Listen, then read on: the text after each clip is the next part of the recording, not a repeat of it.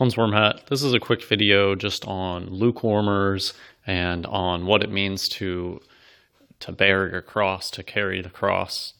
And it kind of goes along with all these free Martin trannies out there, all of these holier than thou fake Christians out there. I've always, ever since a child, the very few experience I have being around churches feels evil, feels dark, it feels phony, it feels superficial. And that's because it is. That's just the way it is, right? We now know that all those instincts that we had as children, they were right. Jesus has been with us since the beginning. So let's just get started. What does your plastic Christian always do? Oh, John 3:16. Oh, John 3:16. I believe in Jesus, so I'm saved. Well, Jesus Christ knows your heart, so he knows how superficially or how much you actually believe in him. So if you just have a totally superficial understanding of Christ, if you have just a totally superficial, if the only thing about Jesus is this like label that you attach to yourself, oh, I believe in Christ, so I'm going to be saved. Well, it's not going to work out for you. So I think it's actually very interesting. John 3:16 is what all the plastic Christians are always talking about. What about Revelation 3:16? Revelation 3:16. So then, because thou art lukewarm and neither cold nor hot, I will spew thee out of my mouth. These lukewarmers, they're going to get rejected. And I'll just read the next verse too, because I think it's good. Because thou sayest, I am rich and increased with goods and have need of nothing, and knowest not that thou art wretched and miserable and poor and blind and naked. That's how many of these lukewarmer Christians live difficult lives. How many of them go against the system and cause a scene. Jesus Christ was going into the synagogues and breaking all the rules and making a huge scene and going against all these wicked people. When have you ever seen these plastic Christians do that? I've never seen it.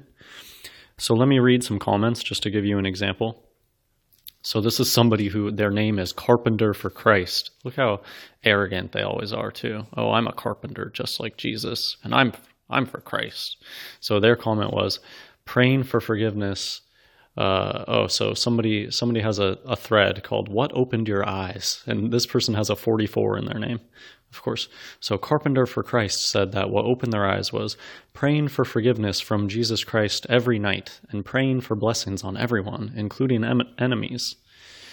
So somebody said praying for forgiveness every night, for what? And then Carpenter for Christ says, for sins. None of us are perfect as Jesus was. We are all sinners. I don't purposefully sin every day, but 'tis better to cover my ass than to leave it exposed.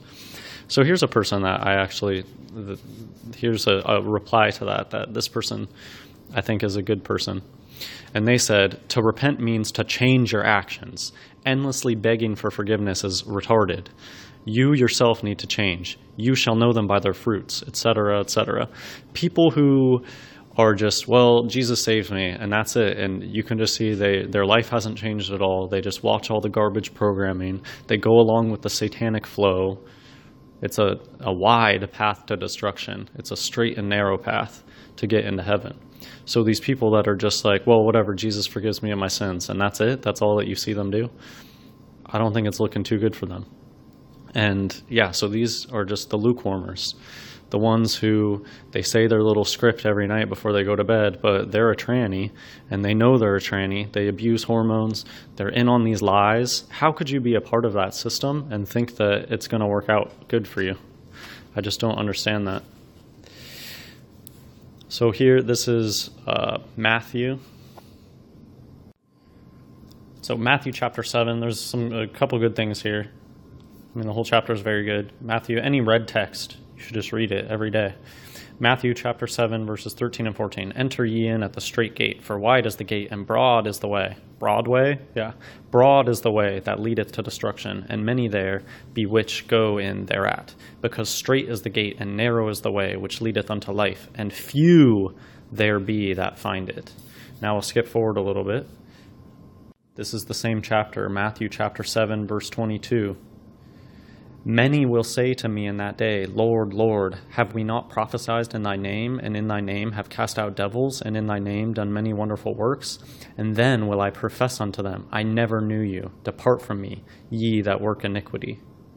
And then I'll just read the next statement because it's all about critically reading. You got to actually read, right? Jesus spoke to people in parables. He wasn't, because you have to actually listen to what he's saying and think about it hard. You can't just have a superficial understanding. Otherwise, you're going to be like a tear and not understand what Jesus is actually saying.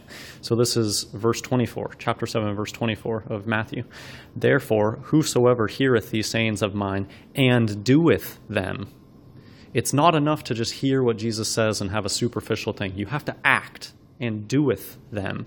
I will liken him unto a wise man, which built his house upon a rock. It's about action. And I'm going to end this video with just a few verses from Luke chapter 9, starting at verse 23. So first I'll just say, I grew up in a town full of trannies, surrounded by trannies, and fake tranny Christians. It really put me off to the Christian religion, but I mean, that's kind of a good thing. You're not supposed to go to a church that has a logo and that has its own denomination and has a preacher that's garbage these days. 501c3, C333. These are a bunch of tranny fakers, and they're just going to bring you straight to hell. So anyways, these phonies where I lived, every year, once a year, there would be some big show. And you're not supposed to do this. Your faith is supposed to be just yourself and Christ in the closet. You're not supposed to go out there and show, look how holy I am. So these trannies, once a year, one day a year, they would do this big show of carrying a cross, literally. They would have this wooden cross and carry it around. Oh, look how holy I am, doing this gesture. Well, let's read what Jesus has to say.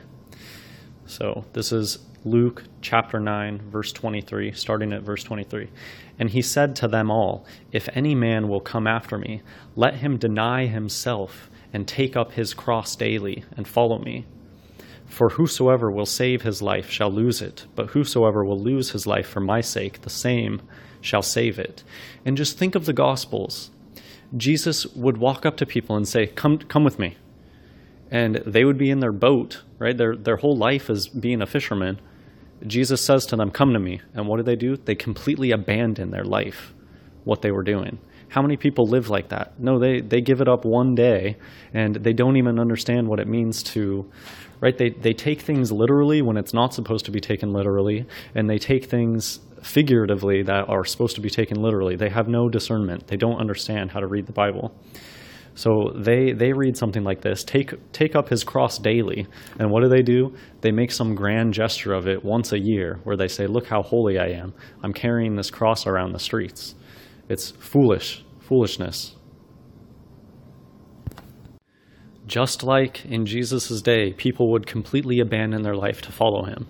You're supposed to abandon your old life, all of these satanic things that you were sure unwillingly at the time, but we all had these instincts that told us that it was wrong. You need to abandon these things and start living your life daily for Christ. And that means change, action. God bless everybody.